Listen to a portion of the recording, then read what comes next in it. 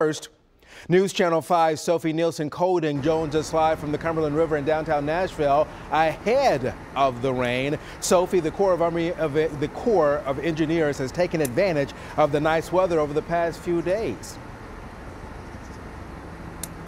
Yeah, since it was dry, beautiful weather yesterday, the past couple of days haven't been that bad. They've taken that opportunity to open up some of their dams to get rid of that water ahead of the rains. And that means the Cumberland River's 4 feet higher. I just wanted to show you exactly how tall that is for some perspective. It was 31 feet and now it's about 35 feet. So that water level is higher right now.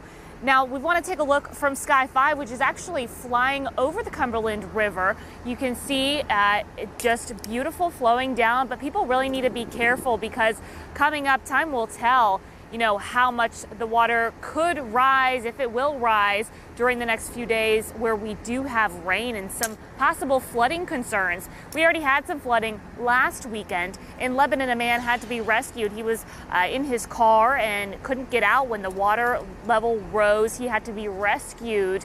Police said that he was handicapped and actually living out of his car. So sad story there. And then also in Dixon, a couple was standing on their car when they had to be rescued from that swift water. So first responders busy, possibly planning to be busy again with the flooding concerns. If you live near a creek or a river, you know that it's probably swollen right now and can get dangerous. Take a look at how fast the water is moving. That's another thing. More water in the river means a faster current. So just multiple reasons to be aware and be on the lookout for water or water on the roads also the coming few days where we are supposed to have more rain. Live in downtown Nashville, Sophie Nielsen Colding, News Channel 5.